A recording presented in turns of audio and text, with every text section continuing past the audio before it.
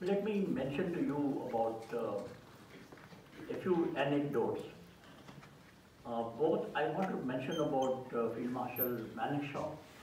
Unfortunately, we're not remembering him so much. He was the chief architect. Let's not forget that at all.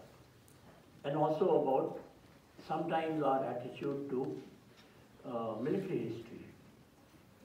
25 years ago, when we were wanting to celebrate the Silver Jubilee of this war, Army, Navy, Air Force, all three of us had planned that we will celebrate it in a big way in all the military stations and in all the capitals of the states. And the programs had been worked out. I was Vice Chief of the Army Staff at that time. But although the Defense Minister had said, yes, go ahead, but we did not get permission for quite some time. And when it was getting very late, so we again asked, what happened? Why are you not letting us do this? So then the Cabinet Secretary decided to hold a meeting in which all the secretaries were there and I was also there. And the Cabinet Secretary said, why do you want to celebrate this war? You know? So I said, but why not? And he says, you know, we are talking to Pakistan and they'll get very upset about it. That upset us. And my other colleagues were also there. And then I said, do you realize that this is one war which India has won after centuries? We keep talking of our victories of Maurya Empire and Gupta Empire and all. After that, you give me one instance where India as a nation fought and we had this kind of a victory. So then the next question was, okay, if you celebrate it this year, what will you do next year? What will you do next year? Will you celebrate it in the same fashion? And I said, I don't know about the next year. We will celebrate it definitely. But one thing I can assure you, that when we celebrate 50th anniversary, the Golden Jubilee of this, we will celebrate it in much, much greater style and much greater fashion. And I'm so glad that it is happening today, 25 years later.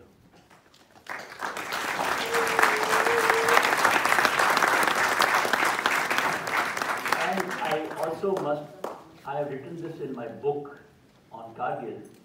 There is a chapter in which I said, leave us alone, we are apolitical. In that chapter I have mentioned this, about this incident also.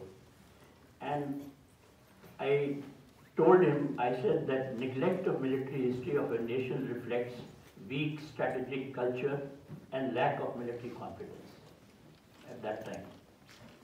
And then I was carrying my own notes, you know, for that meeting, and I quoted Ernest Renan, who once wrote, what constitutes a nation is not speaking the same tongue or belonging to the same ethnic group, but having accomplished great things in common in the past and the wish to accomplish them in future.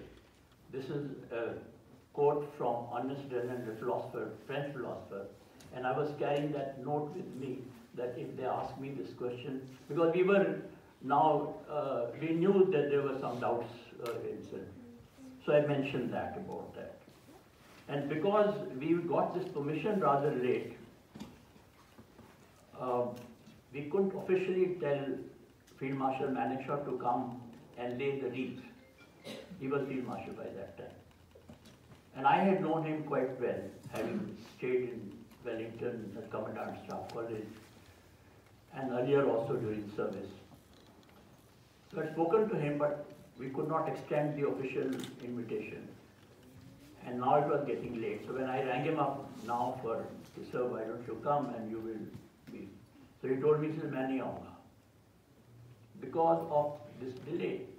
So I had to really persuade him. And then of course he kept typical Field Marshal Manekshaw's fashion, kept giving me excuses. मेरे पास uniform नहीं है, तो ऐसे हम बना देंगे. No, that was the kind of attitude at that time. And somehow, why I am saying is that I think the governments, whichever be that, they have to realize that for heaven's sake, don't meddle in the working of the armed forces. And celebrating a victory of this nature is good for the nation. It's not just for the armed forces, it's good for our people, our nation as such. That's why I am mentioning this. Anyway, Field Marshal Maneckshaw, because I had known him personally, so ultimately he did come and he laid the wreath. Obviously, he was the first one to lay the wreath. Then we all followed, and he went away after that. He did not wait for the official functions in Rashtrapati Bhavan and all. So he was, a field marshal was feeling so upset about it. And again, I think I must mention another anecdote of Field Marshal during Kargil war. He rang me up. He said, I'm coming to Delhi to see you. He came to Delhi only to see us. And the day he came, I was called by Prime Minister. We were having some meeting. So I rang him up. I said that, look, I have to attend that meeting at the time when you were coming. He said, don't worry, I'll come and sit with your wife. He came. And he waited for almost 1 hour till I came back. And the only question he asked me was, he says, can I help you? Is there anything I can do for you? For these 2 sentences, he had come all the way from Kunur. So that was the kind of. There are so many other anecdotes about Field Marshal. I am feeling a little emotional about remembering him today. You know, we know you all know the kind of send-off that he was given when he passed away. But that was the kind of a person that he was.